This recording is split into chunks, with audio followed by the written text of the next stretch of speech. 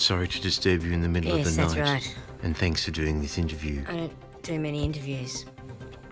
Moments ago, Mr. Wade has just published in The Absolute Truth that 9 out of 10 experts agree that a cat sounds better than Hank Williams. I've just awoken to the news that that Mr. Wade has now published an article about 9 out of 10 experts.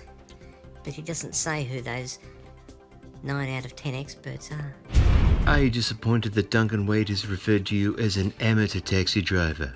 No, look, it's okay. I think it's important that you wake me with this news. How do you rate Duncan Wade's credibility given that he is now continuously referring to you in print as a crackpot? Look, I think he's lost all credibility. I don't think he knows now what he's talking about. He continuously refers to me as a crackpot, but I think we all know who the crackpot is. Proofreaders and delivery drivers are placing bids on Duncan Wade's sunglasses. Oh, look, I'm going to have to ask you to leave. This is getting very silly.